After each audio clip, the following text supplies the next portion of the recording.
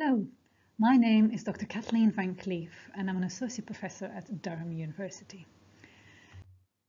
In this video, I want to tell you a little bit more about associative agnosia and what exactly that is. So, imagine you're looking at this picture.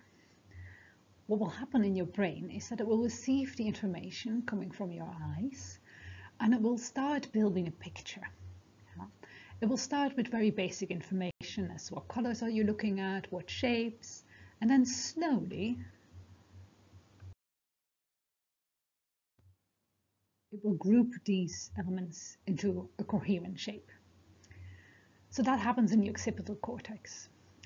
Other areas in the brain are responsible then for different aspects. So the information of the picture, the coherent picture, is passed on to areas that are related, that make associations. So you might realize that this is actually something that you can sit on, that it's a mode of transport.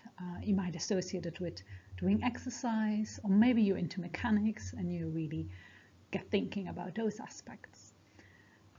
Other areas of the brain link it to language and naming. So these areas of the brain will tell you this is a bike.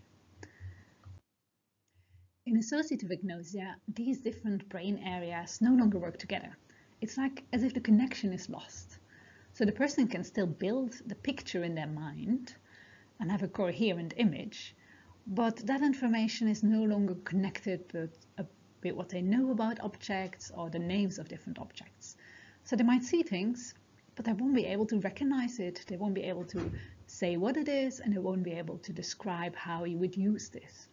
So that's associative agnosia. If you want to hear more about other visual perception conditions that can occur after brain injury, check out our other videos. Thank you for watching.